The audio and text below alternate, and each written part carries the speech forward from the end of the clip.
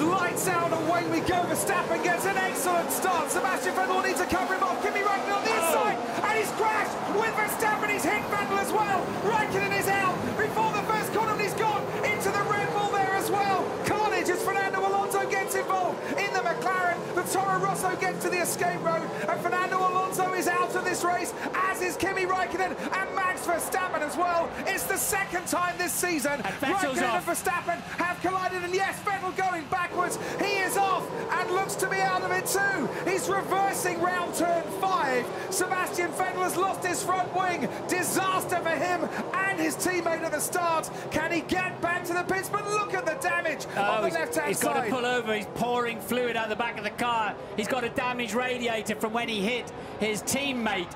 The dream for Lewis Hamilton, though, is that carnage has left him in the lead of this race. And it's the carnage that was caused by Verstappen starting well and Raikkonen starting brilliantly. That's where they just clipped Raikkonen into his teammate as well. Nothing Vettel could do about that. And when Raikkonen came back onto the track, slamming into the side of the Red Bull, both drivers out.